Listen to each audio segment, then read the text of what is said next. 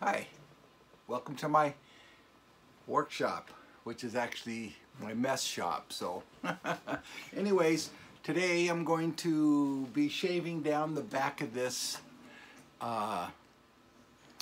Harmony archtop guitar. I just got done putting in a truss rod and this put on a new fretboard. It's an actual rosewood that I scabbed off another guitar.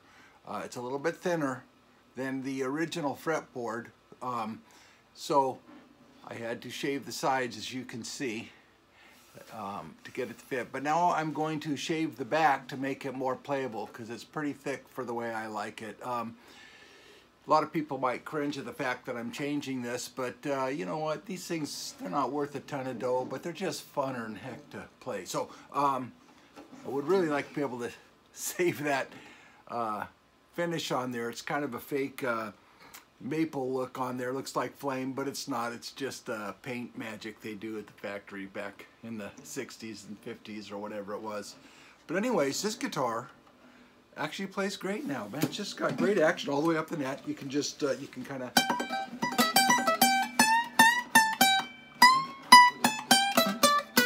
So you can play the whole thing all the way up the neck.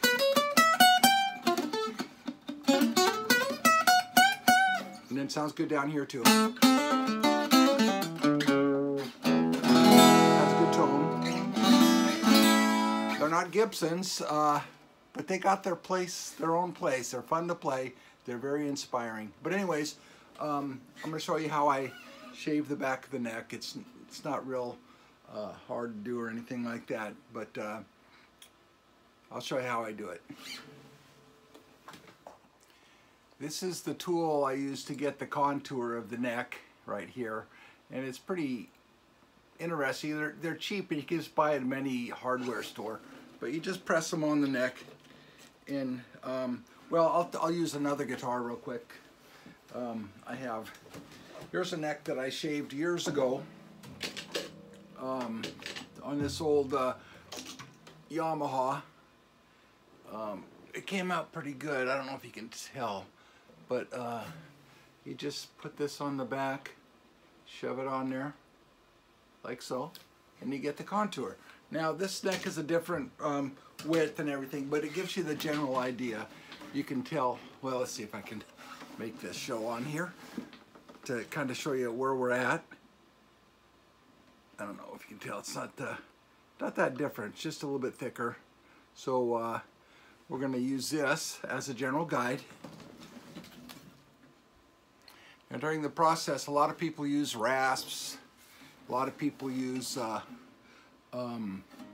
big files and grinders and whatever. But my tool of choice is this right here. It's a great little tool because I also use it as a straight edge. I find high frets with it because you can put on the front, it rocks, and so very useful little tool. But all I'm going to do is use this as a scraper. So I'll show you how I do that here in a second. Okay, just for fun, I thought I'd show you this one here I did. Now this here is another Harmony archtop that I did recently, and it's a fun little guitar. This one was really messed up, but you can see this thing here was a baseball bat, and it was just, you know, I love these guitars, but I want them to play like I want them to play, and so it's quite a bit thinner profile than it started out. I don't know how much I took off, but I took off quite a bit. But anyways, so just to show you it can be done. This one here got a scavenged fretboard on it too. So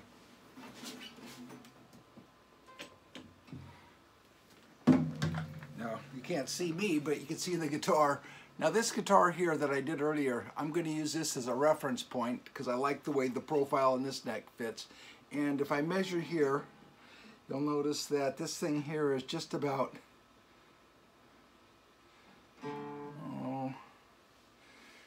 9.15, so and 15 thousandths. So that's what I'm going to shoot for there. And I do it with the strings on. Both of them got same strings on it. I just measure at the second fret, and then I do the same thing over here, and it kind of gives me just a guesstimation of where I'm going to put it at, and just for fun. This here is just, it's roughly 1 inch. So, yeah. I'm going to take off probably 90 to 100 thousandths is all. So anyhow, I'll get started. Now this looks pretty barbaric, I'm sure, for a lot of people, but you know, it works. The reason I like the scraper is because you can take off a little at a time. And you're not like taking a big swipe with a rasp and going, oopsie. So yeah, so basically what I do is I scrape the top first, and it'll go flat till I get the right measurements at probably about the 9th or 10th fret and the 2nd fret. That's how I kind of do that. And when I get it scraped to that thing, then I start shaping the sides. So I'll show you how that kind of goes. And anyways, I just start back here and I just start scraping. That's all there is to it. And I love using this too because it also transitions easily here, so I don't get any great big ledges at this end or at this end down here. So that's the neat thing about using the scraping, just using a little bit at a time. Pretty barbaric, huh? It doesn't really take too long. You can already see that I've taken a little bit off here.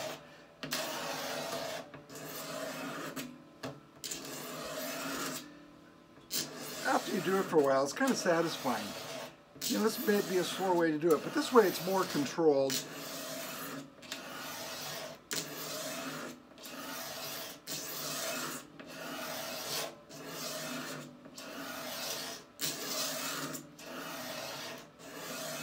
You can see that's really, I don't know if you can tell, but let's see, I don't know if you can see that or not, but it goes flat. So.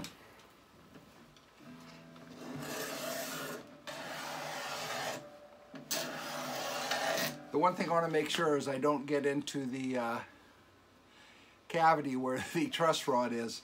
The truss rod, the steel rod that was in here was rather thick, so I had to fill quite a bit to put the truss rod in. So I don't really want to get there to that point. It'll start looking like a skunk stripe or something on a Fender guitar.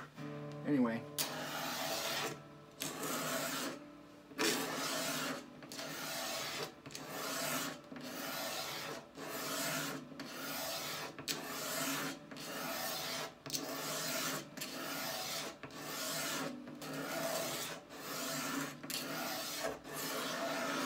You can see it goes actually quite quickly. Each scrape, I don't know how much I'm taking it off, but periodically I go back and I just kind of put my gauge on there and see. And so we have gone so far about 25 thousandths. So we got another 60 to go or so till I get down to where I want it to be. Okay, so we'll keep cruising. As you're scraping, it gets wider and wider, so you don't get as much each time you scrape, but the resistance gets quite a bit more. But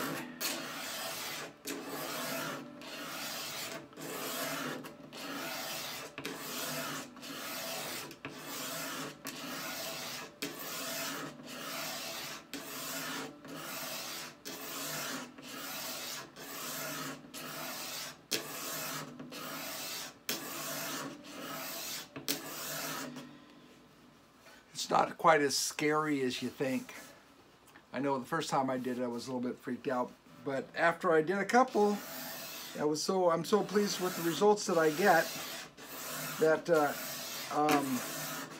confidence grows, and then I just keep doing it. So whenever I get a guitar I really like, and if it's too, not to my liking as far as the profile, I can change it. So a lot of people might say, why don't you just sell that guitar and find one that's your profile? Well, I'm kind of a do-it-yourselfer, and I can't help myself.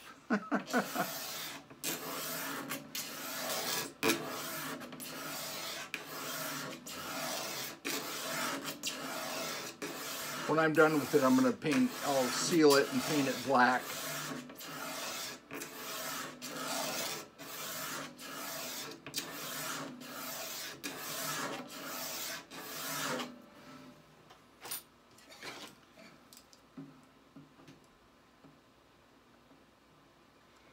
Okay, got about 50 thousandths to go. Well, about 48 thousandths to go. So, like I said, it goes pretty quickly. Let's go ahead and I didn't take a measurement on the 9th fret, so let's do that. 7th, maybe the 7th, 8th fret. Let's find out. Let's see. Right about it. Starts transitioning right about there. So let's go with the 8th fret. Okay. That is 1 inch and 30 thousandths. Oh no, it's not. Take it back. Take it back. It's 9.3. So, yeah. Is that right? Oh no, it is. It is 1. Oopsie. Okay, that would be 1.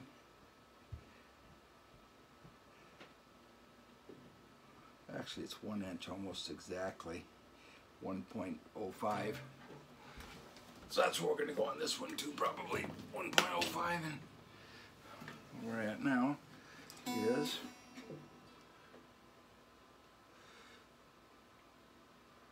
10.40. So another 25 thousandths there. So we'll keep cruising.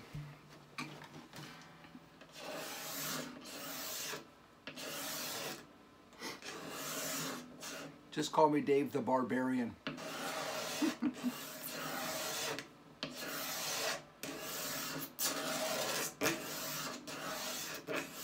I wonder how many people are going to just freak out.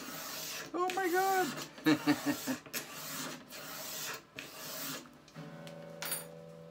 Okay, let's check it out.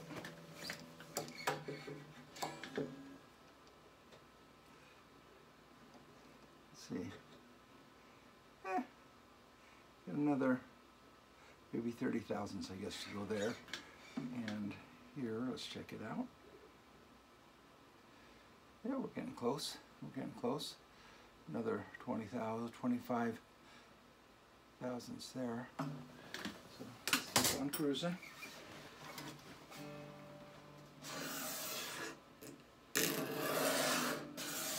Now I suppose I could take the strings off and do this, but maybe I'm just lazy. It doesn't seem to hurt anything.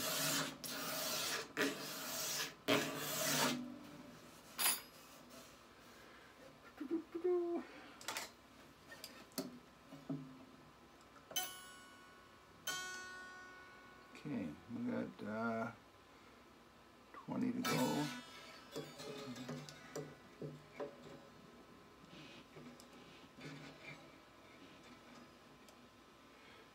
Boy, getting close. Getting close. About 20. I'm going to focus up on this end just a little bit more than the bottom. I'll lighten up a little bit because this is going quicker than the top piece. That's the neat thing about it is when you're scraping, you can lighten up here and then bring more pressure down here. You can see this how this is wider, so I think I got a little bit more tougher down there, but that's okay. I can make up the difference. That's the neat thing about using the scraper. You can really, you know, do it gently and make it the way you want it. Oops, phone.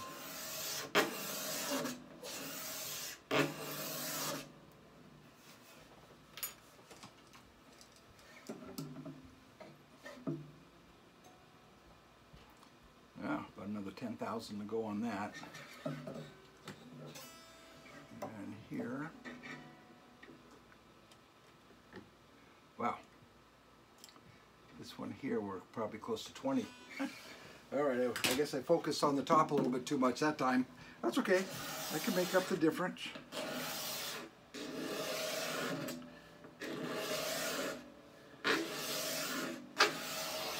And actually there's no rocket scientistry stuff to this. You know, when you buy a guitar, it's just what it is. You know, between here and here, thicknesses. So if I got to my ultimate thickness here and if I was off by 10 or 15, I probably wouldn't notice up in that area. And the funny thing is, when you play guitar, you know, a lot of guys will put their thumb right on the back of the neck, and then a lot of guys, like me included, will run the back of my thumb up higher here. So the thickness of the neck down here is not as critical as the contour in this area, you know. And hardly ever touch this down here at all. Even when I'm playing, it's, well, I guess I rest this against the side coming up and down. So I don't even really notice this. So I want to get the same on this side as that side, but it's not all that critical apparently. Of course, then if you're making a fine piece of furniture, you want everything to be, you know, symmetric somewhat.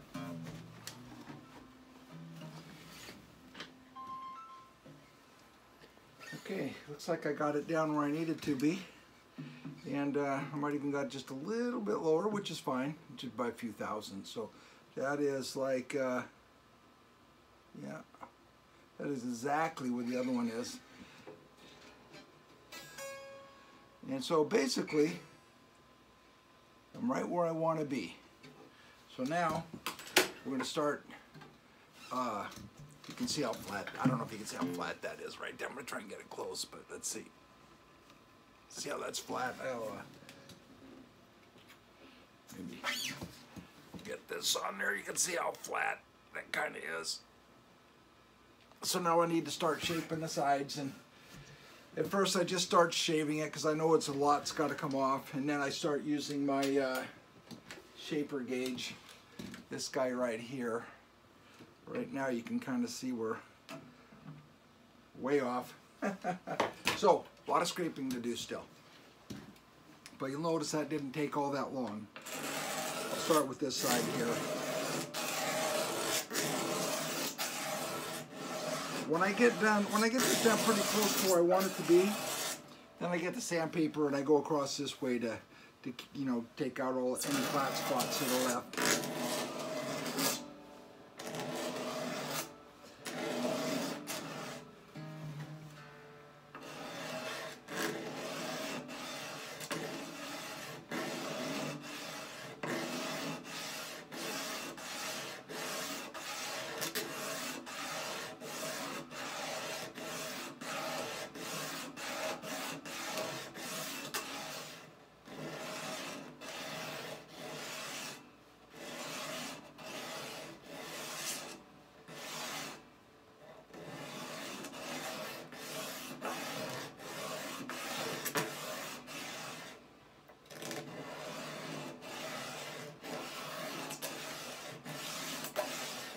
Anyway, no need for you guys to watch me do this. It's pretty much the same thing over and over again for quite some time.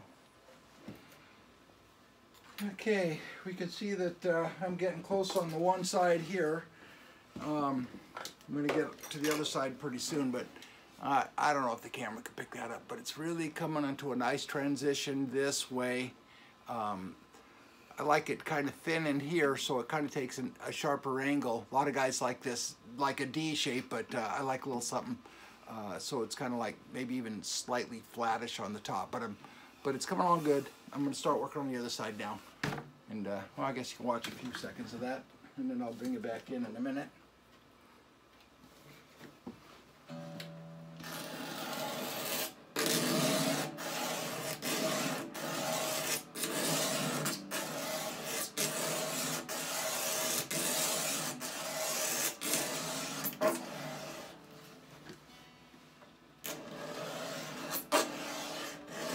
There's something therapeutic about this, I think.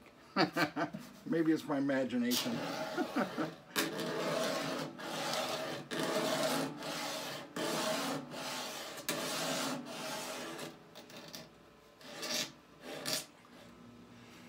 Okay, I took an impression off the guitar I'm trying to match, and now I'm going to bring it down on here. I don't know if you're going to be able to see this very good, but I'm going to go ahead and just lay this down on here. And now that's a little bit thicker fretboard, but the contour is very close. And so now I'm going to take an impression of about the 7th fret and bring it down and see where we're at there. 7th fret being right about there. And I don't know if you can tell or not. And that's just dead on right now. So I think we're done. I'm about ready to start sanding. Can you see that? Right? Let's see. About there you can kind of see. I've actually taken the sides in a little bit more than the other one, which I think I would prefer.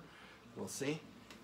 So I'm about ready now to get some sandpaper and start sanding it across this way to take out any flat spots that are in there. So I'll go get some sandpaper. Well, actually, I'm going to take a little more off right there because I can feel the flat spot still. It won't take long to take that off.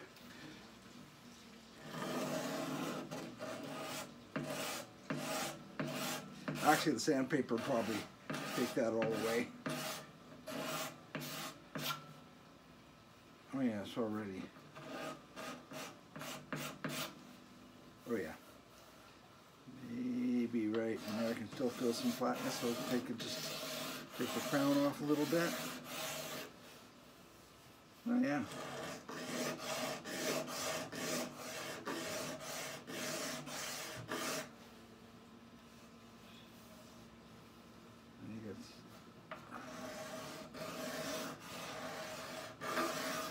It doesn't take much when you get down to this point. Yep, that's good. I'm ready for sandpaper. I'll be right back. Okay, this is just some 120 I have. Now, I don't go like this. I kind of go like that because I don't want to hit the binding on the side. So as long as I hold it out, we're fine. And it doesn't take much to knock this thing, all the little scraping it. This thing's, the scraper is flat. So every time you scrape it, it's a flat little surface, and you can actually feel that. So that's what the sandpaper doing now is we're taking all those off, and so that it's got a good transition.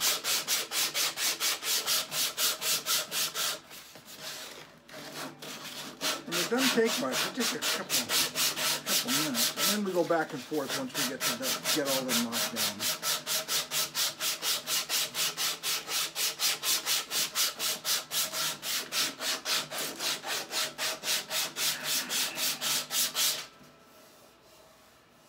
Man, that's it. Honestly, that's it. Now, I just take the sandpaper and some more 120. And now I'll have to go ahead and, once I'm done with the 120, I'll take it up to 300 or so, or two something, and do it. And then once I'm done, I got it all transitioned perfectly in here. I'll take a little wet rag, go over it, let it dry, knock off all the things that rose, and then I'll do it again. And then what I'm going to do is just put on some sanding sealer just to seal it up. It makes it real hard, and then once it cools, or once it warms up outside here, I think it's pretty cold outside, I'll go ahead and paint it. And I'll do it with a rattle can of lacquer, acrylic lacquer that I get at the hardware store. And I'll paint that, and then I'll put a clear coat on top of it, which I'm not going to do, like I said, until the weather gets more agreeable. I could heat my shop out back up, and I might do that still. I don't know. We'll just wait and see. But anyways, I'm going to go ahead and finish sanding this, and I'll bring you back in a minute. I guess I'll show you the sanding portion. I don't know why I turned it off. But anyways, you just back and forth and get it real smooth.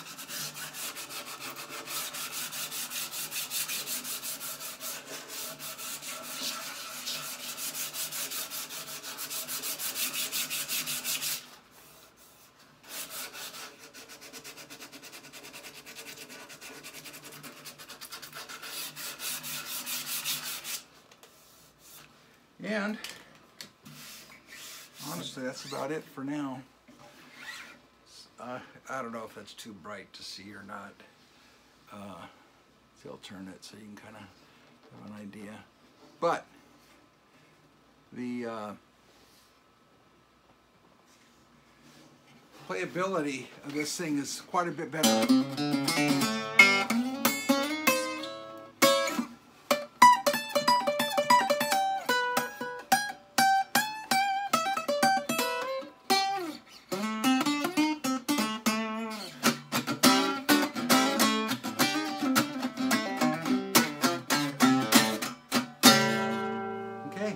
I'm pretty happy with that. I'll go ahead and get the sealer out. Okay, so you just take a rag. I've already sanded it with some up to 400. So now I just get it wet a couple of times. I've already done it once, this is the second time. And then you just let that dry, and then I'm going to knock it back down with 400. I might do it 2 more times, and then I'll put the sealer on it. Okay, I've wetted this down about 3 or 4 times now, and it is pretty darn smooth. Last time I got it wet, hardly anything rose up, so I think we're ready for the sealer. And I use this stuff. A guy talked me into buying this when I was at a wood store in Seattle down near, oh, not quite to Ballard, kind of right at the Aurora Bridge. I forget what the shop's called. But it's a water-based grain filler, which I thought, but I bought it, and man, I really like it. I don't put it on the way they say to. Now this stuff I've reconstituted a few times, kind of chunky now, but it still works great. So I get it on my hand, and I put it on with my fingers, and I don't wipe it off. I just put it on and let it dry, and that way it builds up quicker. And I just spread it, and I really work it in. And then it sands out really nice, and it's kind of like a finish in itself. It's very hard, and I've actually done a few necks on electric guitars that I play that I put this on and no other finish, and so it's actually pretty neat stuff. I think pretty good, but it sands great as well. So I'm not part of the company or anything. I'm not advertising for them, but it's pretty good stuff. If you to look at it, I would kind of think it kind of looks like Elmer's glue, except chunky now, anyway. Good stuff. I like it. And I just put it on, like I said, and I don't wipe it off. I just make sure that it's good and smooth, and I kind of keep going back and forth, and I feel like when I do that, it kind of hydraulics it in or whatever. Or, I don't know if that's the right word. But anyways, that's all I do.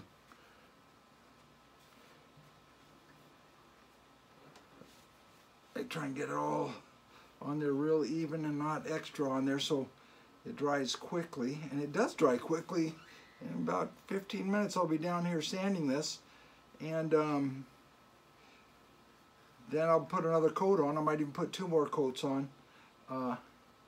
It does kind of stack up a little bit. And that's about all there is to that. Let that dry. I'm going to put a little bit on the sides here. Where I might put a pickup on this one like I did my other one. It's got room, don't have much room under here, and I don't want to cut a hole in it. So I followed the advice of another guy on YouTube, and I wish I could remember his name. But I took this old P90 pickup I had, I took the magnets off the back, and then I put in some Stratocaster pole pieces, which are magnetized. I had drill holes out for them and stuffed them in there, and then I got that thing as thin as I possibly could, and then I screwed it in from the top, and just one little hole for the wire, and worked out really good. Didn't have to, and that way I didn't have to cut a hole through the braces. So I'll probably do that to this one as well. Anyways, we'll wait for this to dry, and then I'll bring it back. Okay, so it's been a few minutes, and it's dry, so I'm just going to very lightly go over it, just lightly. Any of you that do body work, it's a little bit tougher than sanding sealer or primer, but not much. So I mean, it really does knock down quickly. So it doesn't take much to really get this here to be, you know, silky smooth. You can see how quickly it's coming off. You can see, well, I don't know if you can see it or not, but it's flaking off pretty good. So anyways, there it is. Now, wipe it off real quick with a wet rag again. And when that dries, I'm going to put another coat. Well, it's dry. Well, it's almost dry. But it doesn't really matter. It's water-based anyway, so I could actually put it on right now. Yeah, in fact, I'm going to. Put a little bit more on with my finger.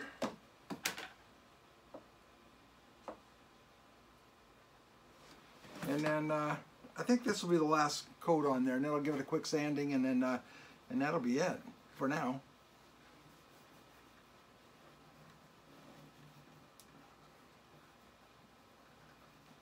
Work it in real good. In the summertime, if you're using this stuff, you got to work fast because it almost cures while you're putting it on. right now I'm getting a little bit more time to play around with it.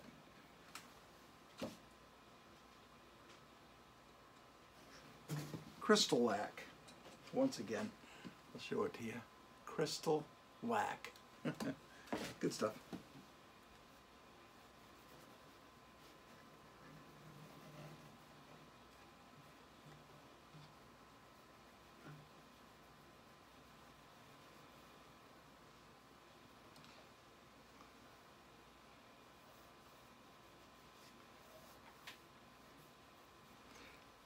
There's a million ways to get this kind of thing done, and it's just this one. This is how I like to do it. No one showed me. I just kind of sat there and figured it out one day and thought, I wonder if I can do that. Because I've had some guitars over the years I thought were really cool, but they're just hard to play because of the neck. And so just spend a little time on shaving, and it works out real good. So I'll bring you back in a sec. Once that dries, I'll sand it and I'll show you. Once again, that's dry, so I'll hit it again with some 400. And that's about it for now. If it was warm out, I'd be painting it tonight. But it's not warm. Now, when I do go to painting it, I'm going to spend a lot more time fairing. It's actually quite, you can barely feel it between the paint and the wood now with the sealer on there and then sanding it a bit. But before I go to painting it, I'll be spending some time making sure that you won't notice that transition. You know, it's got to be butt smooth. But this sand's pretty good, and I think we're about there for now.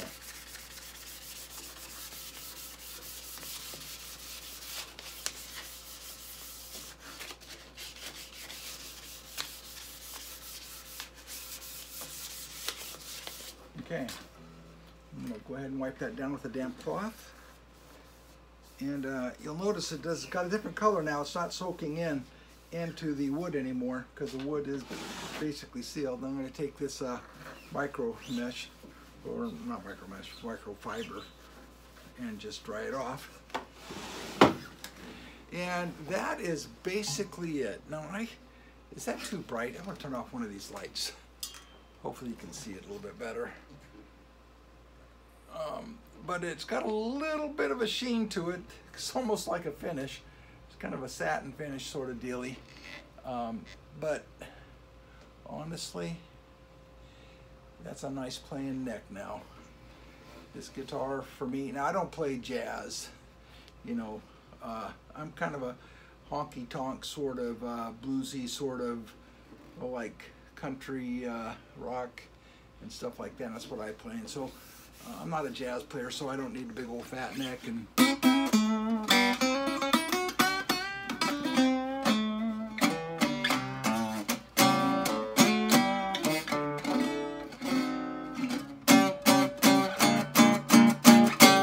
anyway, thanks for watching. Appreciate it, and hope that somebody, you know, in the future, if you're gonna try this, you know, it doesn't seem that hard after seeing somebody do it. So maybe start with some cheapo guitar like I did, and then work your way up to some stuff that's a little bit better. Now, there's a million ways to do this, and I know a lot of people are going to go, look at that barbarian, but hey, what the hell. Thanks for watching.